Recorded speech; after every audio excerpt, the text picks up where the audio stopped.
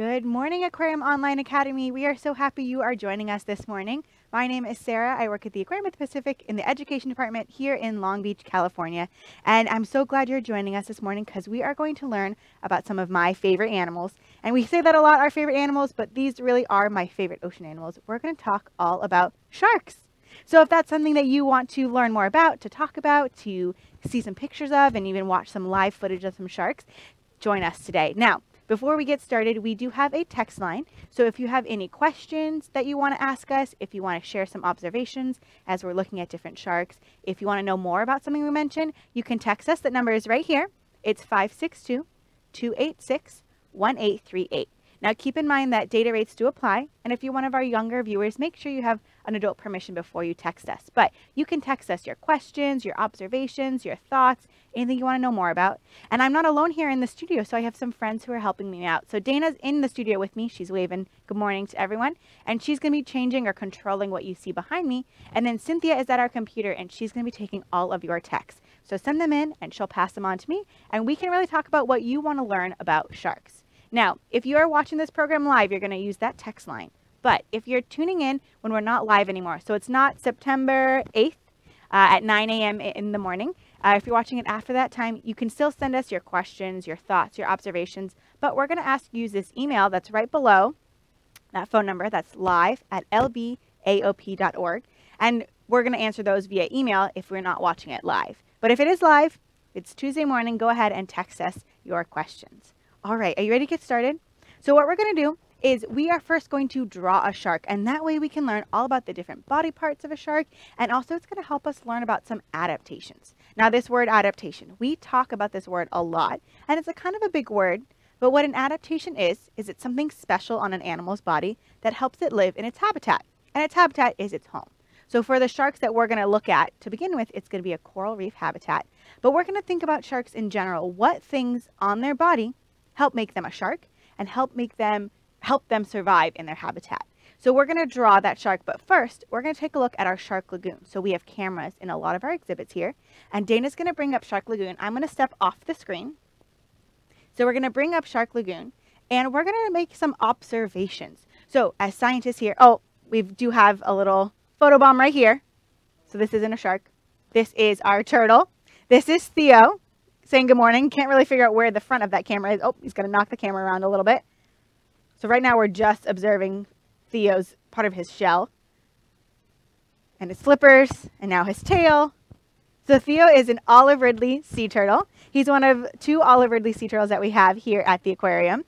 And we like to say we break for turtles. Turtles can hold their breath for about 4 to 5 hours. And so when they come up and take a breath or move around, we like to stop and talk about them and point them out, because we do love our sea turtles. But now that Theo has left the screen, is going probably to take another long nap, we can take a look at the sharks we have here. So as I was saying, we have cameras in a lot of our exhibits, and we have live footage. We can watch what's happening in our exhibits. You can watch it too. You just go onto our website and search for our webcams. So, here comes Theo. Theo really wants us to talk about sea turtles today. That's okay. We're going to skip a little bit ahead, say goodbye to Theo, because we really want to focus on sharks today. So you can see them in the background over here. Oop, here we go, coming towards us. Take a look at these sharks and think about, what do you notice about those sharks? Here at the aquarium, our aquarists, the team who work with our sharks, spend a lot of time watching and observing our sharks.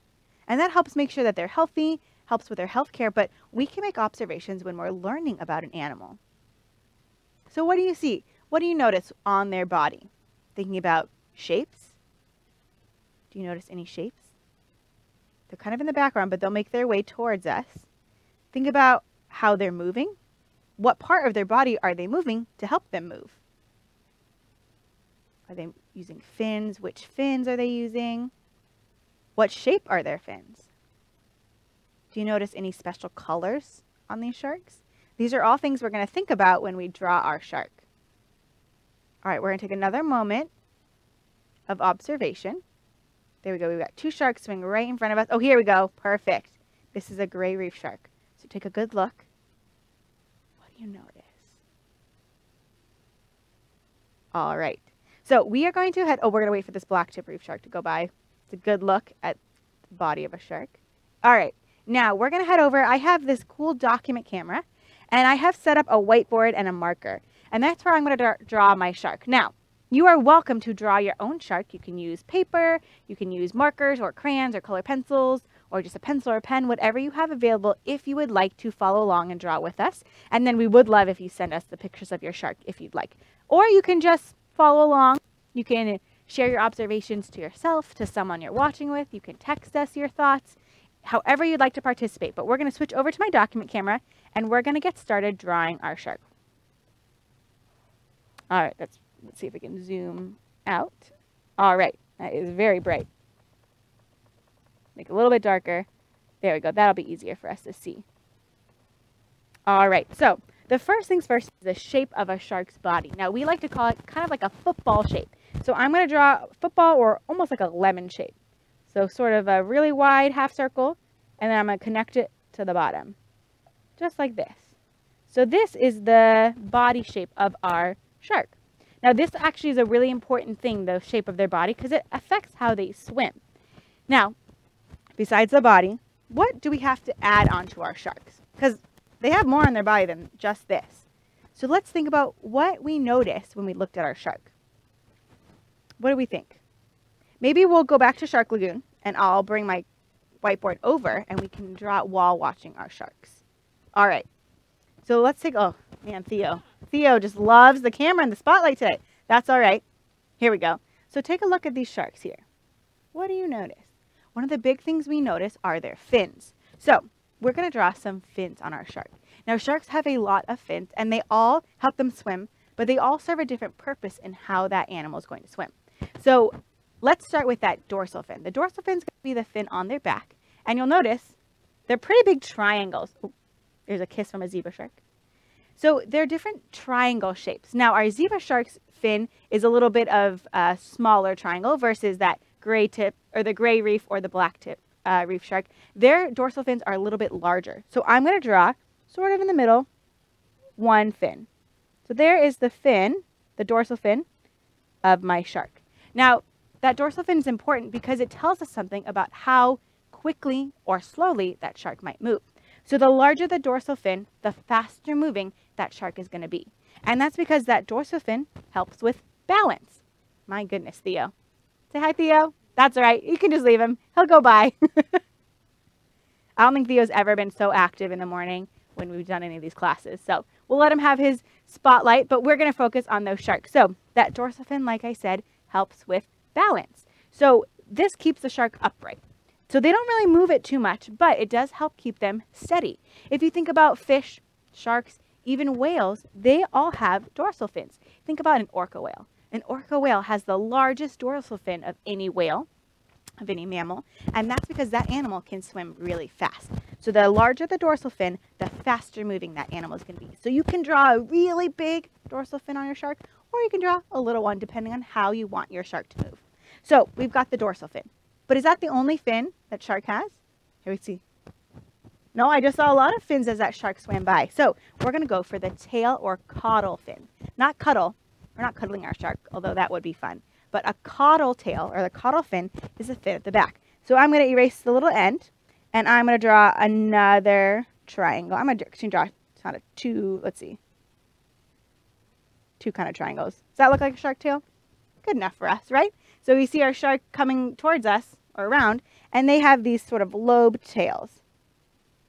Now, when the shark moves, they're going to be using that caudal tail to help propel them or move them through the water. So they move their tail side to side. So you can take your hands, clap them together, move them side to side, and that is how our sharks move, moving their tail side to side. Oh, I erased part of my shark while I held my whiteboard. So they're going to be using that tail to help move them through the water. Now, as you make observations in our shark lagoon, you may notice that the tails are different shapes. On our reef sharks, they're going to be kind of more like this, whereas look at our zebra shark. Has that really long tail. So the top part of their tail is really long, and they have less of a lower lobe. So it just depends on the species what their tail is going to look like.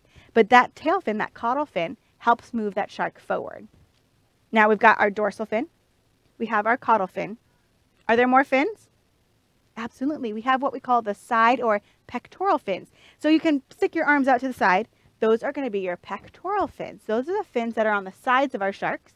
And you see they don't move them too much. They don't flap them or move them back and forth like we would if we see a fish moving.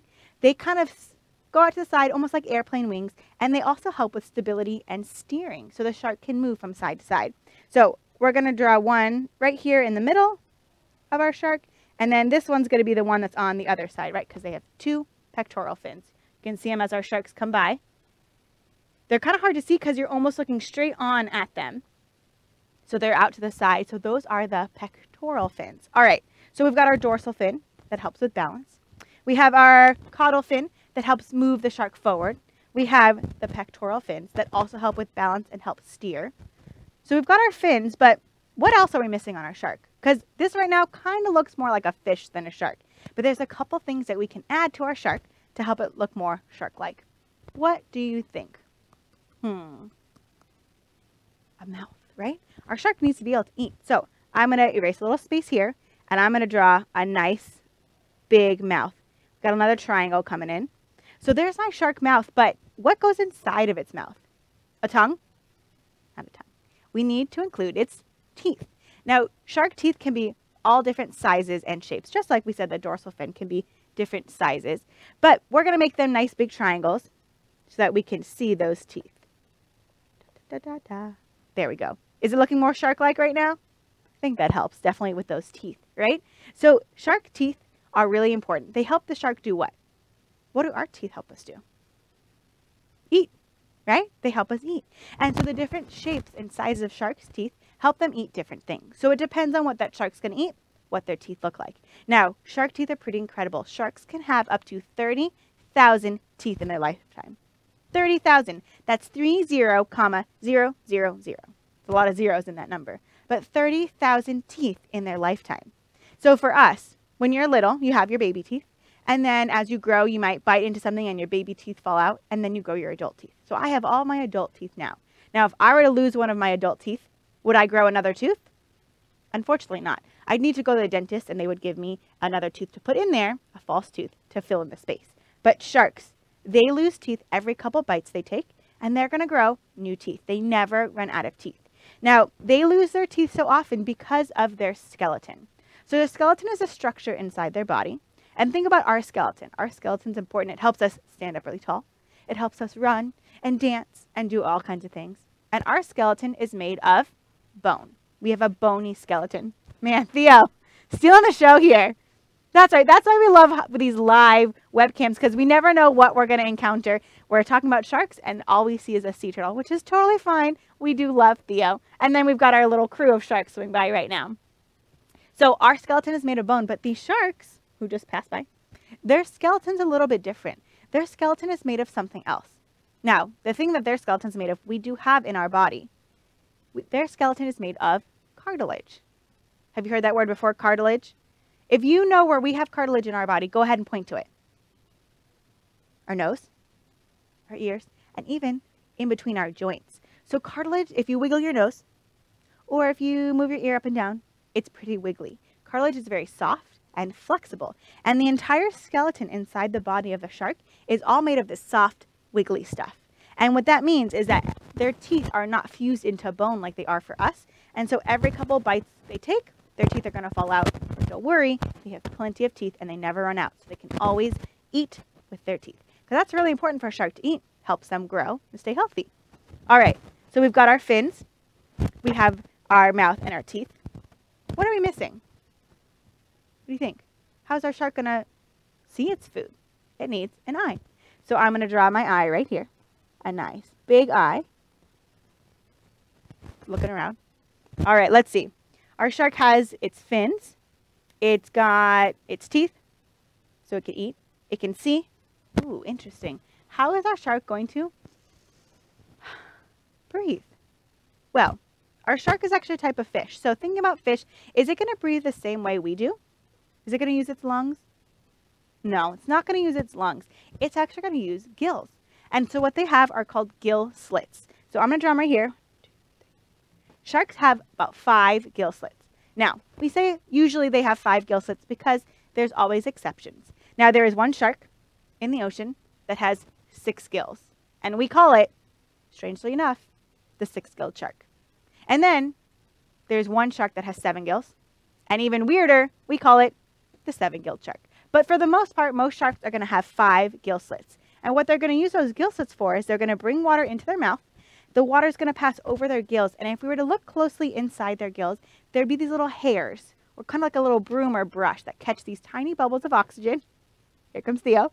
These tiny bubbles of oxygen as the water passes out through their gills so they can breathe. All right, so my shark has teeth, an eye, it's got gills, it's got fins. Is it missing anything else? I'm going to draw one thing right here in the middle, this line right here. Now, it might be kind of hard to see on our sharks, but sharks and fish have something called a lateral line that runs down the side of their body. Now, this lateral line is really important because it senses vibration. It's kind of like hearing. It's almost like ears, because every time something moves in the water, there's vibrations. The sharks and fish are going to be able to feel it along the side of their body. So that's another really important sense that sharks have, to feel things around them, helps them detect prey or even know about predators. All right, my shark's looking pretty good. There's one more thing I want to add to my shark, but it did look like we have some observations coming in. So I'm going to take a look at those, and then we'll get into the last thing I want to add to my shark. So someone said Theo is trying to steal the live stream. Absolutely, I agree. Theo is stealing the show today, which is great. We do love Theo, even though we are talking about sharks today. But if you do have questions about sea turtles, go ahead and send them in because Theo's made quite a show today. All right, and then someone from DVA Homeschool said, 30,000 teeth is a lot. I agree. That is so many teeth. But it's really helpful and important for these sharks. And someone else said, nice drawing. Thank you so much. We practice this drawing. And I'd love to see if you make drawings too, go ahead and text them into us. We'd love to see all the amazing drawings that you have done as well. All right. So I mentioned there's one more thing. Man, Theo, here he comes. One more thing. Now it's just getting comical. I don't think we've ever seen Theo circling this many times and bumping into the camera this many times, which is great. It's always fun for us. All right, that last thing I said I wanted to draw. So sharks have all these senses, right? We have senses too, right? Our sight, we can smell, we can hear, we can taste, and we touch things. And senses are really important because it's how we explore the world around us, right? Think about you go somewhere new that you've never been before. You're going to look around. You might smell and see if it smells like something you know, or if it smells different. You might touch some things to explore. You might even taste some new foods if you go somewhere new. So our senses are how we explore the world around us. And sharks, they have senses too. Now they have all the same senses we have. They can smell. Oh, let's give our shark a little nose. He's got little nares. They can smell. There we go. So they can smell. They can see. They can taste their food. Kind of touch. They don't touch the same way we do, but they can feel things. But there's one other sense they have. Now, Dana is going to bring up a picture of one of our sharks, and we're going to take a look at what this thing is, and then we'll draw it on our shark. So I'm going to step off so Dana can bring up this photo. So she's going to bring up, this is Big Guy. This is our sand tiger shark. He's he is our largest shark that we have here. And if you look, I don't want to cover it. Right here at his nose, we match, right? We both have freckles. No, those aren't really freckles on our shark. Those are called ampullae of Lorenzini. Now that's a really big word. We're just going to call them ampullae. So you can say that word together, ampullae. And what these ampullae are, they're little pores, but they actually do something really important. I'm going to stand over here so you can keep looking at those ampullae. So they do something really important for the shark. It's an extra sense. It's something that we don't have. But they can actually detect tiny electrical charges. Now that sounds weird, right, to have something with electricity going through the ocean, but I want you to take your hand and cover your heart. Do you feel your heartbeat? That boom, boom, boom, boom, boom, boom. Every time your heart beats, you actually send out a tiny little charge. Isn't that cool? So every living thing that has a heartbeat is sending out that tiny little charge. Now, it's not very strong. I can't hold a light bulb and turn it on, but these ampullae the sharks have, right there, can actually sense those charges. And so what that means is if a shark is looking for food, if they're hunting, and if it's maybe kind of murky, if the water's not very clear, or if it's dark, or if their food is hiding maybe under the sand or in a coral reef, the shark, even if they can't see it, even if they can't smell it, even if they can't hear it, they can actually sense that heartbeat and they can detect their prey. Now, like I said, it has to be close range. It can't work miles and miles away, but close range, sharks have this added sense they can use to find their prey. Isn't that cool? So I'm going to cover him up right now because I'm going to draw some little ampullae over his little snout. So there are all these tiny little pores across their snout that help them detect those electrical charges. Now, think about a hammerhead shark. Can you picture a hammerhead shark? They have that really long head with their eyes on either side. That long space in between is covered with ampullae. They have a lot of surface area, so they rely on that sense a lot. All right, how do you think my shark looks? Does your shark look similar? Did you add anything different onto your shark that we should add? If you've added anything else, go ahead and send it to us. But we're going to leave our shark just like this. And I'm going to go ahead and put down my shark. And we're going to start talking about a couple different shark species and looking more closely at them. But we do have another comment. Jagger said, we love Theo. We do love Theo. And we're glad, Jagger, that you love Theo too. Oh, and you want to cuddle him. You know what? I would love to give Theo a big hug too. We can all give him a virtual hug. So everyone open your arms wide. And we're going to give Theo and all our sharks too a nice hug.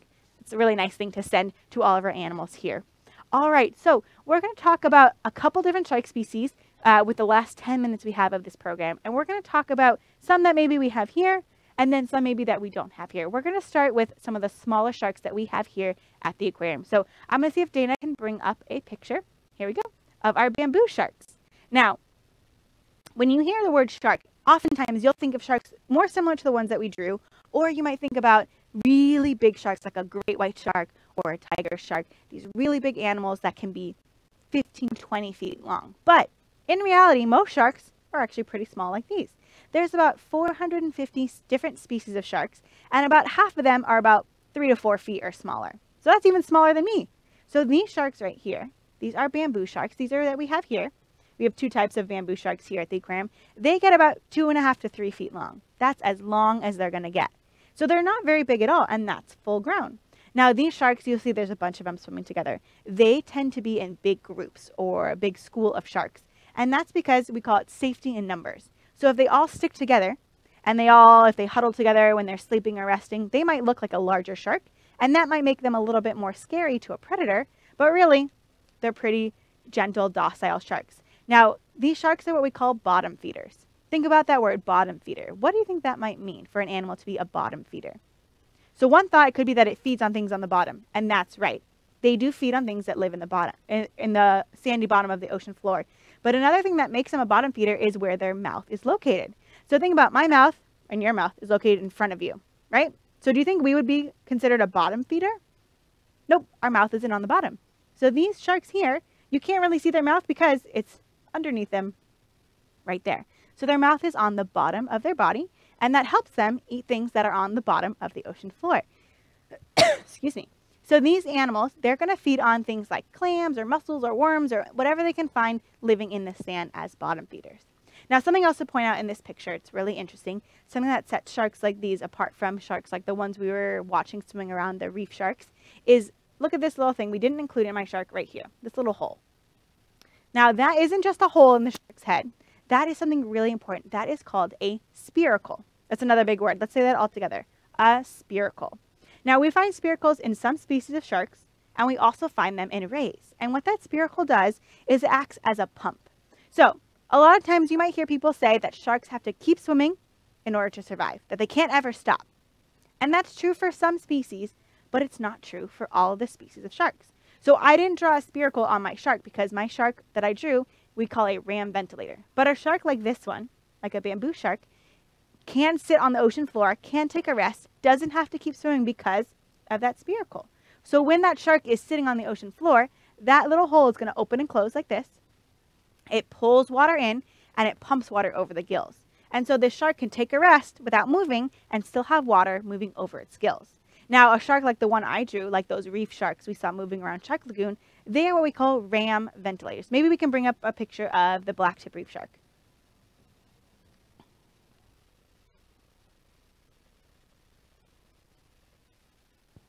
Excellent. So this picture right here is a blacktip reef shark. And if you'll notice, even though it's kind of far away from its head, there's no hole behind its eye. There's no spiracle because a blacktip reef shark is what we call a ram ventilator, which means essentially it needs to continue to ram water over its gills in order to breathe. So whereas that bamboo shark can sit on the ocean floor and it doesn't have to move, it can take a rest because it can create its own sort of pump of water over its gills, our blacktip reef shark needs to continually move because as it moves, it can pull water into its mouth and over its gills. So that spiracle is really important for some sharks. It helps them rest whereas a shark like our black tip reef shark is going to continuously move. Now, thinking about it continuously moving, that makes it sound like it doesn't get to rest at all, right? How tiring would it be to swim your entire life and never stop? And that leads to a question we get a lot about how do these animals sleep? Or can a shark sleep? So if it's not sitting on the ocean floor and it has to keep moving, it is going to be able to sleep, but it sleeps in a very different way than you and I. What a shark can actually do is it essentially shuts down half of its body. So it kind of puts part of its brain and part of its body to sleep, while the other part of its body stays awake and alert, allows it to keep swimming, and allows it to be aware of its surroundings to make sure that there's no, here's a good picture of a ram ventilator. This is one of our gray reef sharks. They're so pretty. So these guys are going to keep swimming, but in order to rest, they're basically going to shut down part of their body at a time. So it shuts down one half, the other half remains awake and alert, and then they switch back and forth. Now, something cool about these sharks, they're pretty small. I don't know, what did you say, Dana? They're like 4 or 5 feet now?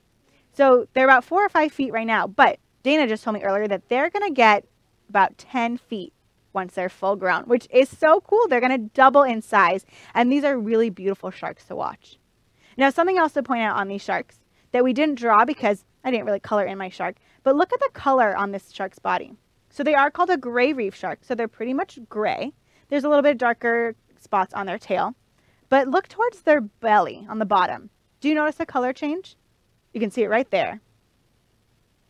So these sharks, and most sharks actually, are going to be 2 colors. They might have multiple colors, like that zebra shark had a pattern on its body, but the top of their body is going to be one color and the bottom is going to be different. Here we go. This is a perfect picture, and this is a shark that I bet everyone can recognize. What shark is this? You got it. That's a great white shark. Now, the great white shark has this gray up here and then white on its belly. And this is another adaptation of a shark. It's something that helps it survive in its habitat. This is called countershading. And what countershading is, it's a type of camouflage. So it helps the animal blend in from above and below. So think about if you're on a boat and you're looking down at the ocean, what color is the ocean going to look? Is it going to look nice and clear? If the water is clear, if it's shallow, you might be able to see pretty far down, but the ocean often looks pretty dark when you look down at it. And that way, the dark back of these animals is going to blend in. So if you look down at the water, you might not be able to see anything, even though there could be an animal swimming below. And then think about it. If you're in the water and you look up, like in the studio, we have all these lights shining down on us. So if the sun is shining down on the water, it's going to look really bright and white, and the belly of this animal is going to blend in. So the top is protected and the bottom is protected. And we see counter shading in so many animals. Oh, here's a good picture. Look. So this is a blue shark, and you can see its fin popping up, but it's kind of hard to see its body because that blue color on its body blends in with the blue of the ocean. And so this animal is protected, even though we know it's there and its fin keeps popping up, we can see it. It's not the easiest animal to spot. That's pretty cool. So we see counter shading in sharks, in fish, in whales. We even see it in lots of birds. There's a lot of animals that use this form of counter shading, this form of camouflage.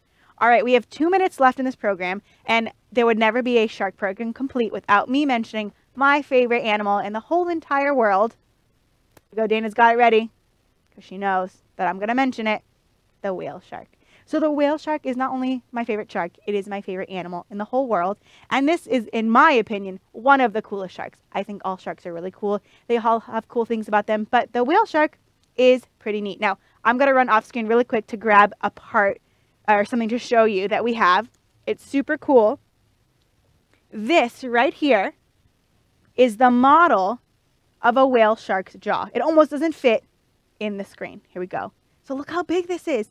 This is a model of the jaw of the mouth of a whale shark. Now, their mouth can span almost 4 feet across. That's almost my wingspan. My wingspan's a little bit longer, but it's almost my full wingspan. And these animals get about 40 feet long. Now, the longest on record is actually about 60 feet, but on average, they can get about 30 to 40 feet long. So if you think about a school bus, a yellow school bus is about 30 feet. So these whale sharks can be about the size of a school bus or longer. So they're the largest shark, the largest fish in the ocean. And there's something special about them. Even though they're the largest fish, they're actually the biggest gentle giants. So that mouth that we saw doesn't have any teeth. They are what we call filter feeders. So they're going to keep that wide mouth open, swimming through the water, pulling in water. And in the water are tiny little animals like krill, tiny little shrimp, plankton, little fish. And they're going to suck all that into their mouth. They're going to filter it out. So they're going to use their gills to catch all that food in order for them to consume while releasing that water. Pretty cool, right? So the largest shark in the ocean eats the tiniest animals in the ocean. And they're pretty cool because they have this beautiful pattern on their body. All right, everyone, I could keep talking about whale sharks, but we are out of time. So it's time for us to say goodbye. I hope you enjoyed learning all about sharks, their adaptations, about their body, and a couple different shark species. We have another class today if you'd like to join us. At 10 o'clock, we are going to be teaching, Cynthia's actually going to be teaching 1, 2, 3, counting the sea, but this class is going to be all in Spanish. So if you speak Spanish, if you want to practice your Spanish, if you want to learn Spanish, we're going to learn about counting. We're going to learn all our numbers and about some really cool different animals. So if that's something that sounds interesting, it's going to be a really fun class. Join us at 10 o'clock. And otherwise, have a good rest of your day, and we'll see you tomorrow.